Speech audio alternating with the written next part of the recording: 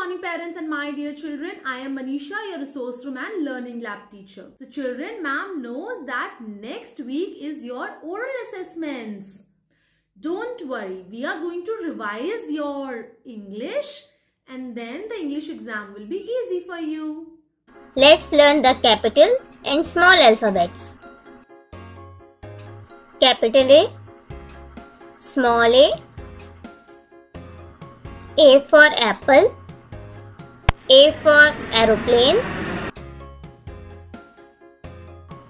Capital B, small b, B for ball,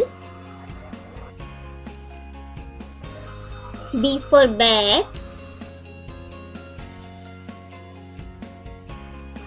Capital C, small c, C for cat, C for crow. Capital D, small d, D for dog, D for drum. Capital E, small E for egg, E for elephant. Capital F, small f, F for fish, F for frog. Capital G, small g, G for grapes, G for goat. Capital H, small h, H for head, H for hen. Capital I, small I for ice cream, I for ink pot.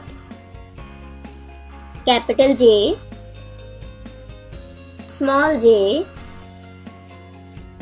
J for jug, J for joker. Capital K, small k, K for kite, K for king.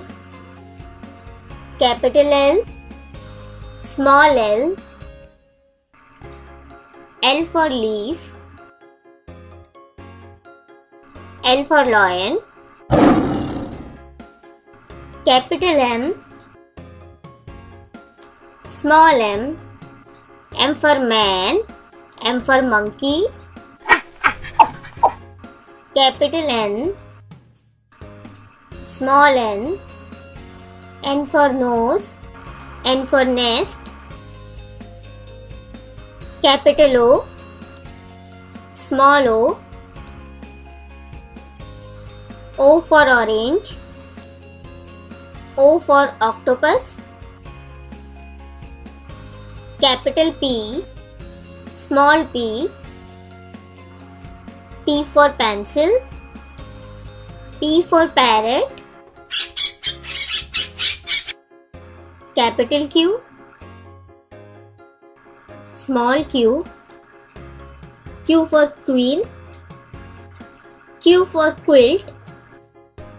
Capital R, small r, R for ribbon, R for rabbit. Capital S, small s, S for soap, S for sunflower. Capital T, small t, T for table, T for tree. Capital U, small u, U for umbrella, U for utensils. Capital V, small v, V for van, V for vase.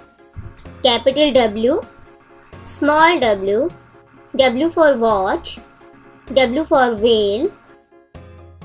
Capital X, small x, X for Xmas tree, X for X-ray. Capital Y, small y, Y for yak, Y for yarn.